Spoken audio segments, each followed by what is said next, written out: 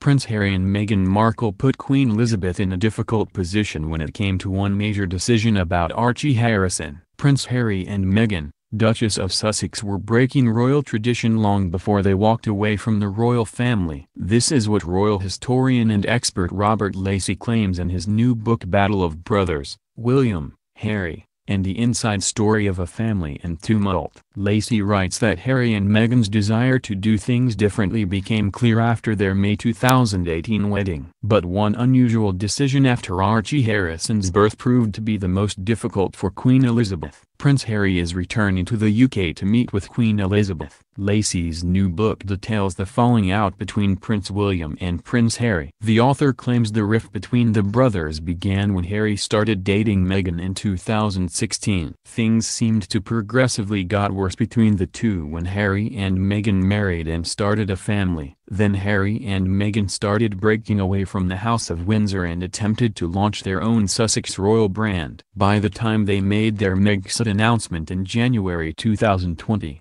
they didn't bother to consult with the Queen before making their decisions. After Harry and Meghan left the UK in March, they headed to North America and haven't looked back. But according to Page 6, Frogmore Cottage is now preparing for the return of Prince Harry. It's not clear if Meghan and Archie will join him, and the palace hasn't revealed the purpose of the visit. Insiders speculate that Queen Elizabeth and Prince Harry will have a tough conversation after Harry and Meghan got political in a recent video. Members of the royal family are supposed to remain politically neutral. If Harry is in the United States on a diplomatic passport, the video is a breach of protocol. The Duke and Duchess of Sussex will not be spending Christmas at Sandringham. According to Vanity Fair, the traditional royal Christmas celebration at Sandringham is up in the air because of the pandemic. It's tradition in the royal family to gather at the Queen's Norfolk estate. But it might not happen this year. No matter where the Queen spends Christmas this year, it appears that Meghan and Harry won't be joining her. Insiders say the couple is not ready for a family reunion in the UK. This means that Harry,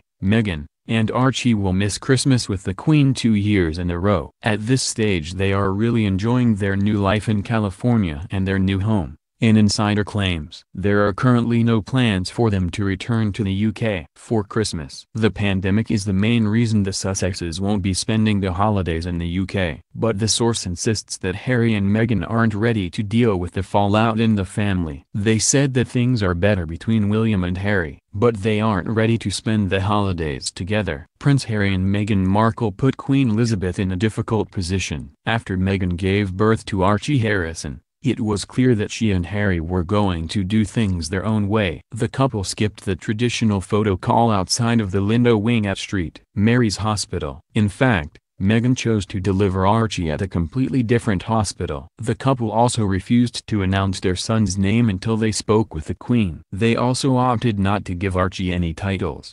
When it came to his christening, Harry and Meghan also kept that private. Lacey claims that one of Harry and Meghan's decisions put the Queen in a difficult position. According to Express, their decision to keep Archie's godparents a secret was a royal first. It is still expected by monarch, palace, and just about anyone with a stake in the game that the world should be told who the new royal baby's sponsors are, Lacey wrote. How can you judge the suitability of a sponsor who remains unknown? Lacey added that this was the most glaring example of precedent, protocol, and practice all colliding with Harry and Meghan's insistence on their privacy.